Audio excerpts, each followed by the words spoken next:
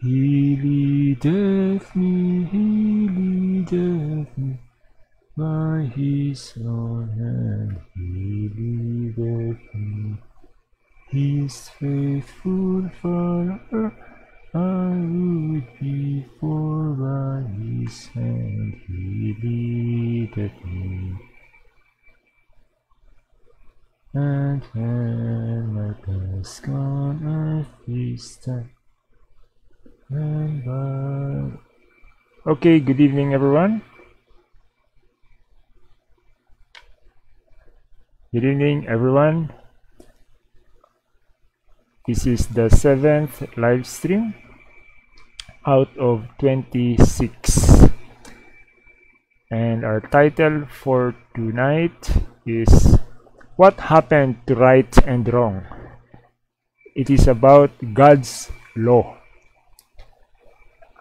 The reason I am reviewing the doctrines is because I read in Matthew 13, Jesus himself said that those who don't understand doctrines will be carried away by the enemy. Matthew 13, that is the reference.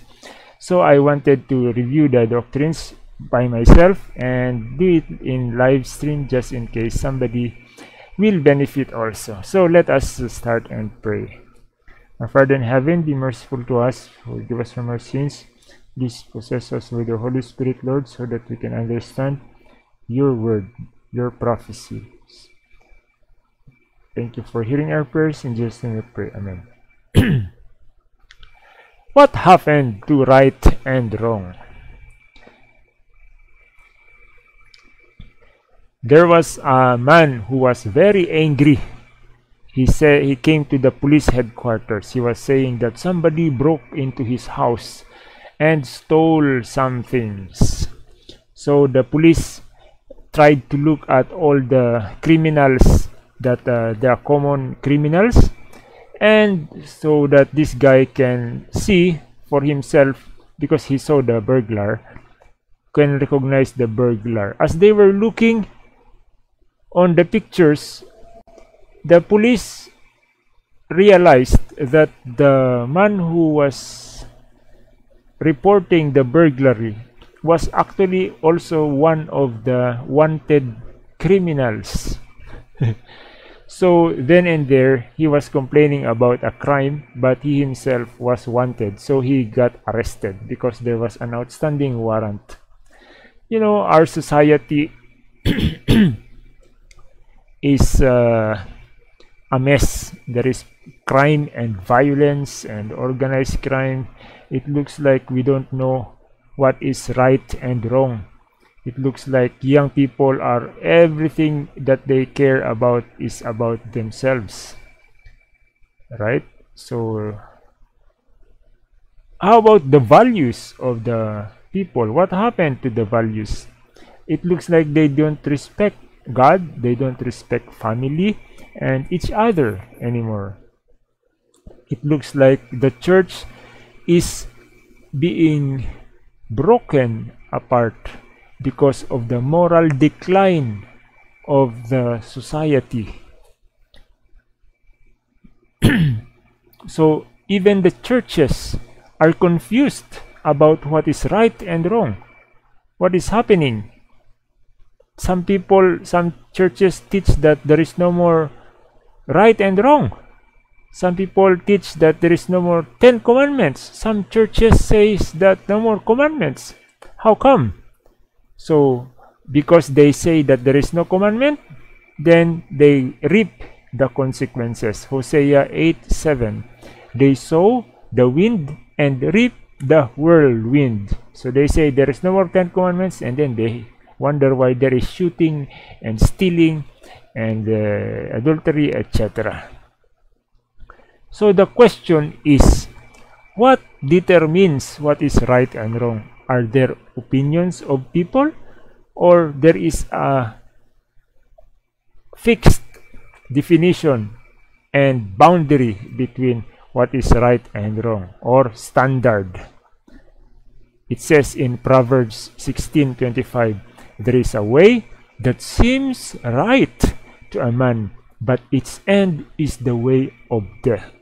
So, if the Bible says that our judgment as humans is not always reliable and is dangerous actually, so how can we know, since we are always mistaken, how can we know what is actually right?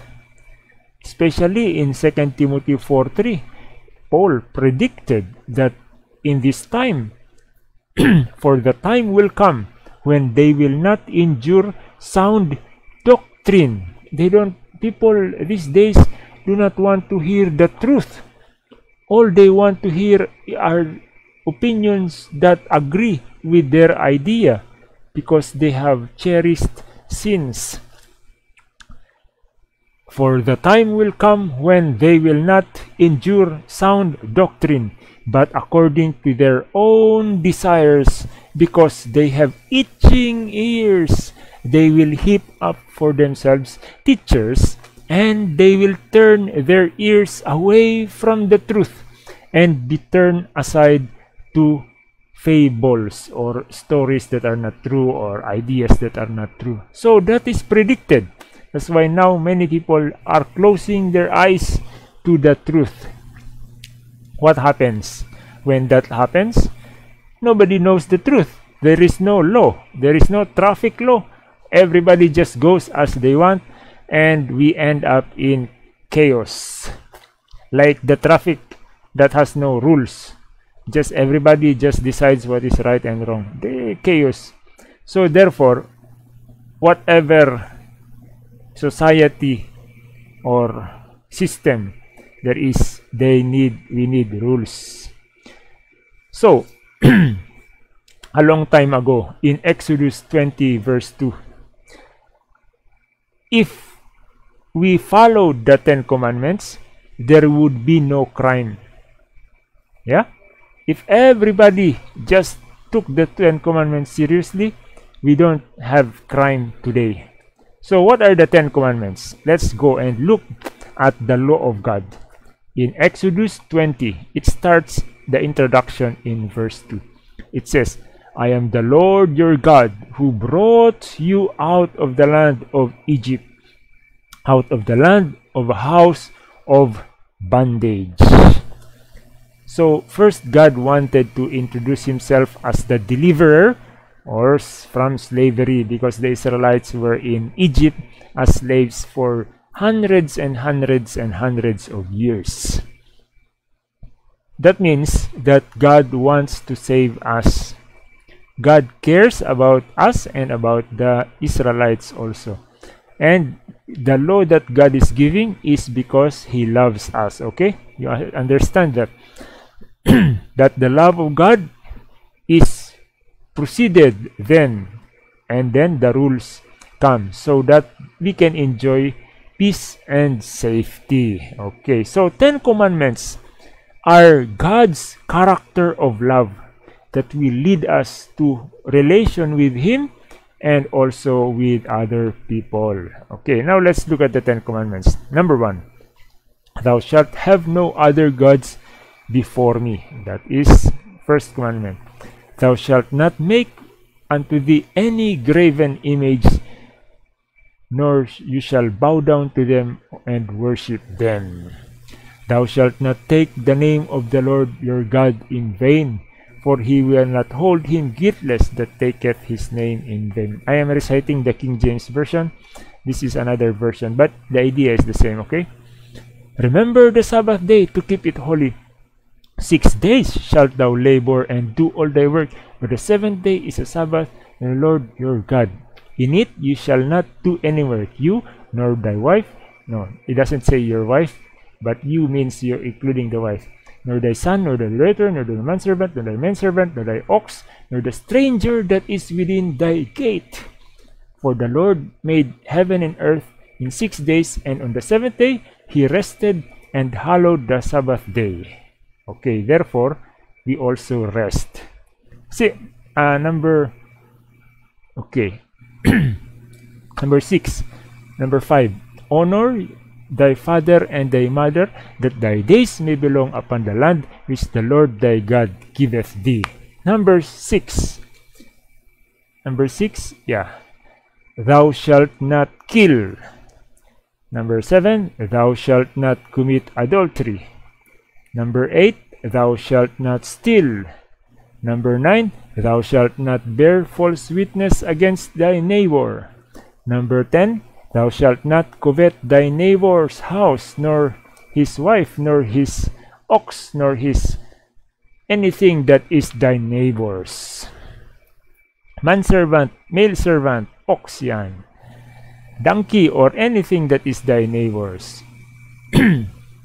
And since humans are forgetful,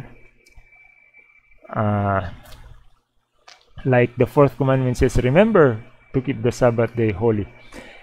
God wrote the 10 commandments with his finger on 2 tablets of stones. When the Lord finished speaking to Moses on Mount Sinai, and when he had made an end of speaking with him on Mount Sinai, he gave Moses 2 tablets of testimony. Oh, so testimony is also law. Tablets of stone written with the finger of God. Exodus 31 verse 18. So even if this is the first time God wrote the 10 commandments or the law in written form, it already was there since everlasting. Okay? It's eternal because God's law is not right, is not wrong. God's law doesn't need to be updated like your computer or whatever, the standard or the laws of the land. You don't need to add and you didn't need to remove because it is perfect. So it was there ever since. Why? Why was it there? Because it is an expression of God's character. And God's character is always there, which is unselfish love to give to others. In fact, even the angels in heaven had the law of God. Why? Because when Satan began to complain, he was accusing God of unfairness. In fact, he was saying that God's law is not correct and it needs to be changed. And so many angels believed him, 1/3. Unfortunately, that is unfortunate, and he continued to deceive and is continued to deceiving now. That's why if somebody says there is no more 10 commandments, that is not correct. Let us see on the following verses. So Satan and his angels, 1/3 of God's angels, were deceived by Satan, and they were kicked out from heaven, and they are here in the earth deceiving other people also. Where is that written? In Revelation 12:7-9. And war broke out in heaven. Michael and his angels fought with the dragon, and the dragon and his angels fought, but they did not prevail, nor was a place found for them in heaven any longer. So the great dragon was cast out, that serpent of old, called the devil and Satan. Revelation 12:7-9. Satan, who deceives the whole world, he was cast to the earth, and his angels were cast out with him. How about the angels who remained loyal to God? 2/3 of the angels. The Bible describes them as being obedient to his commandments. It says in Psalms 103 verse 20, Bless the Lord, you his angels, who excel in strength, who do his word. So there are more angels who obey God than angels who were deceived by Satan. Don't worry. Romans 4:15, where there is no law, there is no transgression. What does that mean? If there is no commandments, then there is no sin. Huh? So we cannot remove the commandments, because then there will be no more definition of sin. For example, another example is Abraham. This was long way before The Ten Commandments were given in written form in Genesis 26:5, because Abraham obeyed my voice and kept my charge. What was Abraham obeying? Of course, the commandments of God. My commandments and my statutes and my laws. Yeah, they might not have written it, but God gave them the commandments in their mind. It was Moses who thus wrote the history also, according to tradition, to what people think. Okay, let's go now. How about in Joseph's time? Joseph's sensitive conscience led him to meet temptation to Potiphar's wife by saying, "There is no one greater in this house than I, nor has your master, our master, kept back anything from me but you, because you are his wife. How then can I do this great wickedness and sin against God?" How did Joseph know that it was sin? Huh? Because he knew that it was not against it was against God's commandments. How will Joseph know it is sin? Because they knew there is God's commandments. Okay? The children of Israel had been instructed to serve and obey God, but during hundreds of years of slavery, they forgot God's law and they were cooking on the Sabbath. After Exodus, just a few weeks before they reached Sinai, the Lord rebuked Moses because the Israelites were breaking his law by attempting to gather manna on the Sabbath. It says in Exodus 16:28 and 30, "And the Lord said to Moses, How long do you refuse to keep my commandments and my laws?" Whose commandments? God's commandments. Take note, my friends, this is Exodus 16. The Ten Commandments were given in Exodus 20. So even before the Ten Commandments were written, God required already the keeping of the Sabbath. They should not cook on the Sabbath. Okay. So we can see that the fourth commandment was already there. So the people rested on the seventh day. Just like our governments here, the reason there are commandments or laws is because we want to create a safe, happy, harmonious society. And the rules that God gives are for the benefit of the whole creation. It's not supposed to be a burden or a punishment, because it existed before sin. Before sin, it was there already. So it was the eternal standard of right and wrong. The reason it is like a burden to us is because of our sinful nature. It is based upon God's character of love. Okay? Love for God and love for humanity. And God's character doesn't change. In John 14:15 says, "If you love me, keep my commandments." So, that is what Jesus said. That the measure of our love for Jesus is how much we keep the commandments. So if you really love Jesus because of all the love he has given you, keep his commandments. That's what Jesus himself says. In Matthew 22:37-40, it says, "You shall love the Lord your God with all your heart and with all your soul and with all your mind." And how do you love God? By keeping the commandments.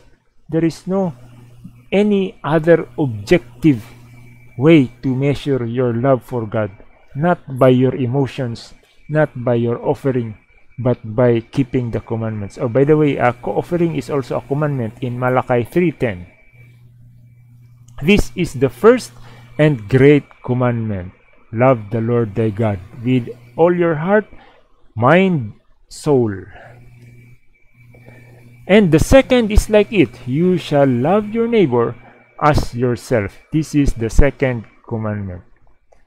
On these two commandments hang all the law and the prophets. If you notice the 10 commandments, the first 4 are about God. The next 6 are about love to other fellow humans.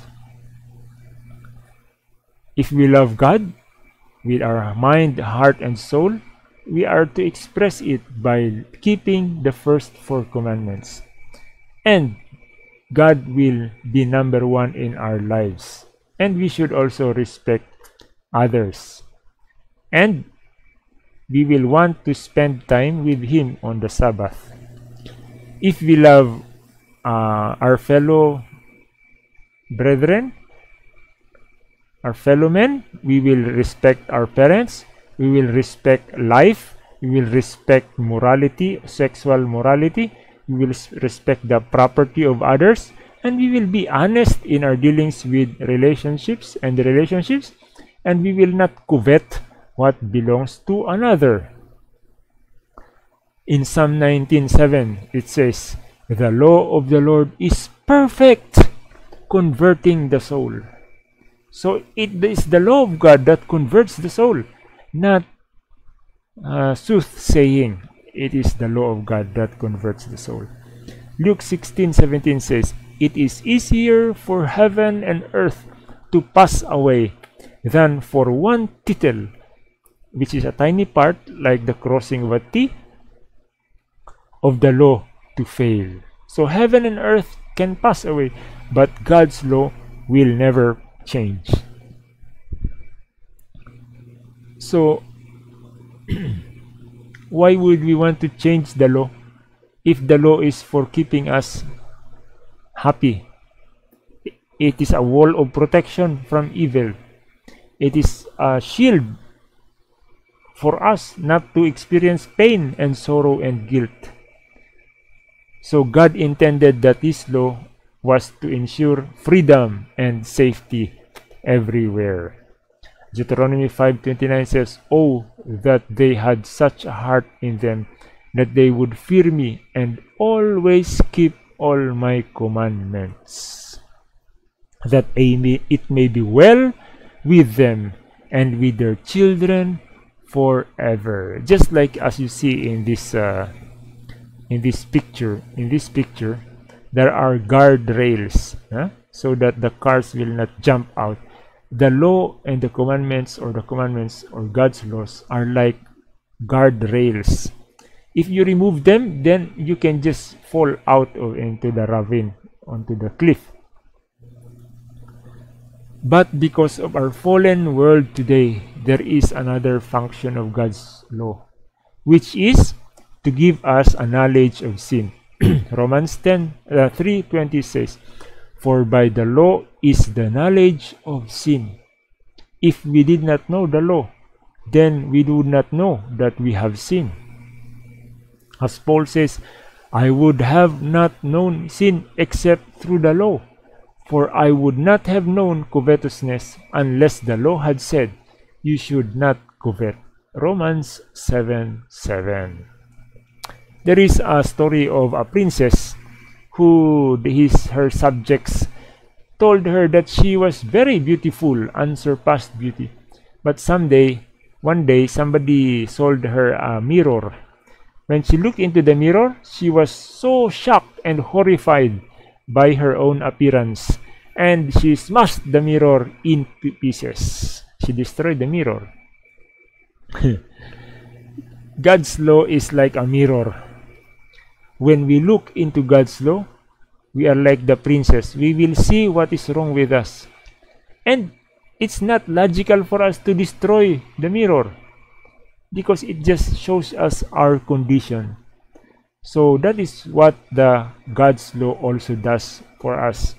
It shows us our condition, and while the law cannot fix the problem, it is at least tells us that we are guilty and we need to repent. Even if somebody can keep the law perfectly, how about the sins in the past? How can we be forgiven? And how can we be saved from the penalty of the broken law, which is death. That is a problem for us.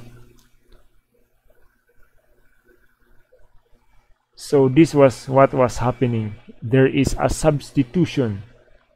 Since Adam and Eve sinned, there was a substitution lamb. That was a symbol that disobedience causes death.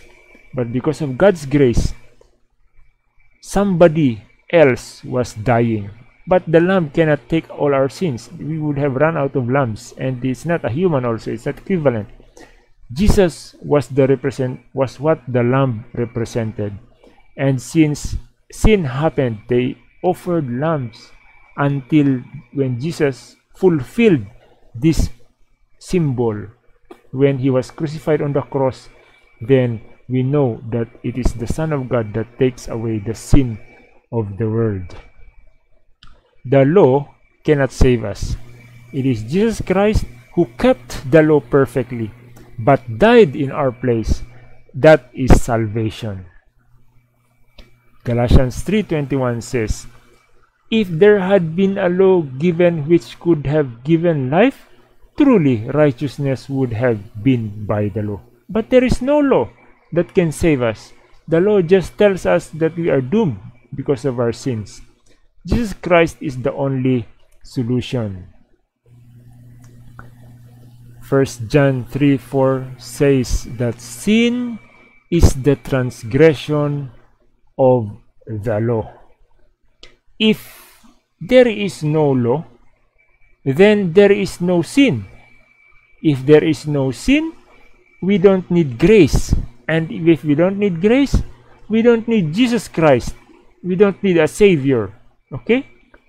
So it's not correct to think that there is no law. Because if there is no law, why are we supposed to preach? Why are there churches?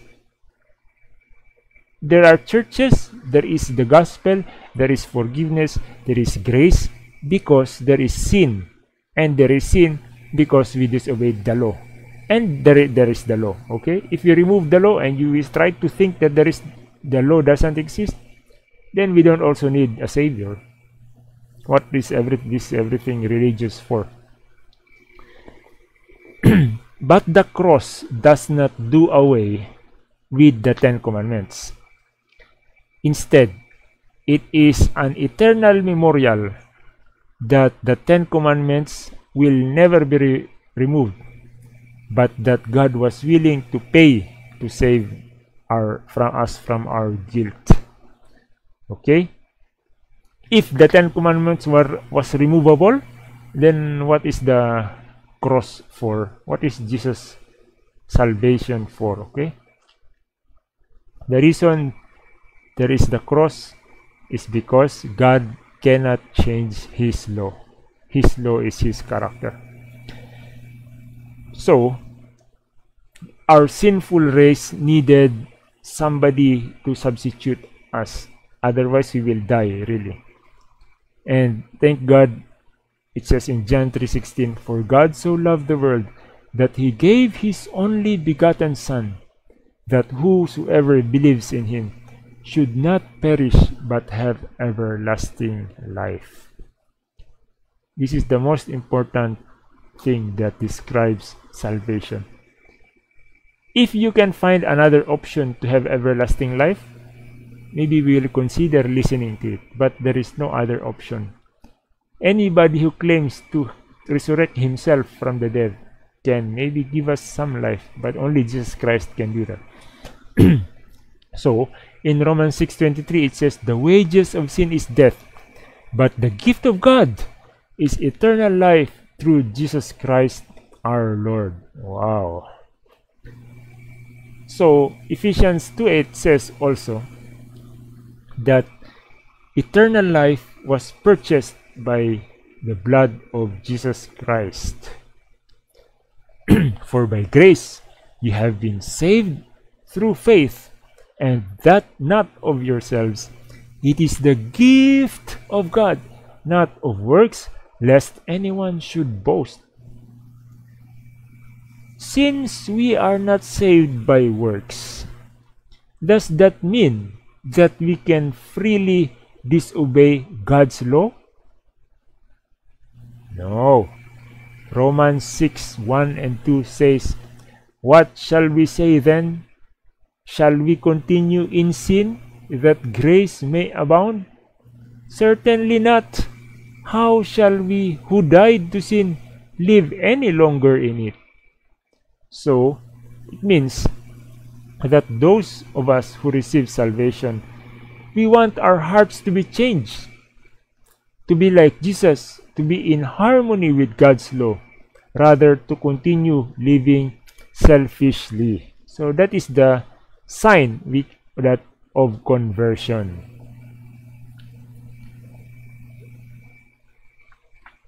For example, there's a man in prison for killing a policeman, and somebody pardons him, and he's set free. Does that mean he can kill as many policemen as he wants? Of course not. If he is pardoned, it means he has to obey the law. Okay? Pardon or grace doesn't mean that there is no more law. You still have to obey the law. The law is still there. Hebrews 8:10 says, "I will put my laws in their minds and write them on their hearts." John 15:10 says, "I have kept my Father's commandments and abide in His love." It is easy to do something if you love somebody, right? If you just understand how much God loves you, the commandments, you will want to do His commandments. So just, if you are having hard time with the commandments, count your blessings. See how much God had done for you if you will not fall in love with God and want to keep His commandments. And by keeping the commandments, you abide in the love of Jesus Christ. And you want to show your love to Jesus by keeping the commandments. John 14:15, "If you love me, keep my commandments." In the end of time, in Revelation 14:12, there will be a group of people, men and women, who are keeping the commandments. Those are the people who will meet Jesus in the second coming. It says in Revelation 14:12, "Here is the patience of the saints." So the saints are patient. "And here are they who keep the commandments of God and the faith of Jesus."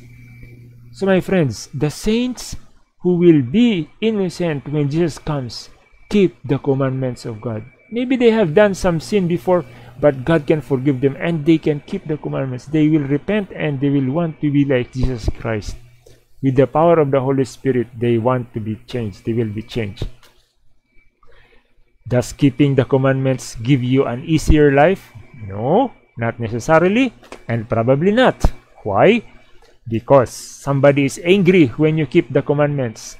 Those who doesn't keep the commandments, they will be angry with you.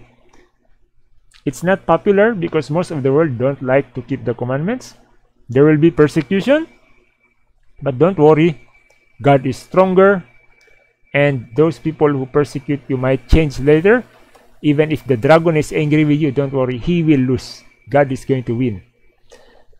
Revelation 12:17 says, "And the dragon was enraged with the woman, and he went to make war with the rest of her offspring, who keep the commandments of God and have the faith and the testimony of Jesus Christ."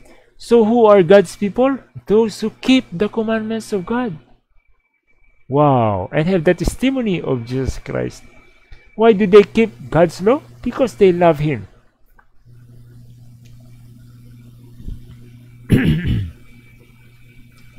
Look at Jesus. He Himself prioritized the will of the God instead of His own convenience. Matthew 26:39 says, "Oh my Father, if it is possible, let this cup pass from me. Nevertheless, not as I will, but as you will." He prioritized God's commandments over his convenience. So that love of God from to us, if we just understand God's love for us, it awakens our love to Him. It says in John 14:15, if you love me, keep my commandments. That is God's will, that we keep His commandments. By the way, the commandments are not a request. It is a commandment. God is God. So, my friends, this is the end of the presentation. Jesus has a question for us. Will you want to keep His commandments? Do you love God? Did you ever understand God? What God has done for you? Consider everything that God wants to do for you. And consider if you will keep His commandments. He created heaven and earth. He redeemed us. He forgave us from our sins. He wants to give us eternal life. What are keeping His commandments so difficult? Let's pray. Our Father in heaven, we ask that you forgive us from all our sins, because we did not know, because we were hard-headed, we were stupid and stubborn. Be merciful to us, Lord. Please give us wisdom and understanding, especially spiritually, to understand your love and blessing and grace and miracles and how you want to save us, so that we will understand that, and we want to be like you, and we want to keep your commandments and to obey you, no matter what the world says, no matter how much persecution the disobeyers want to give us. Help us, give us wisdom and understanding to do your commandments.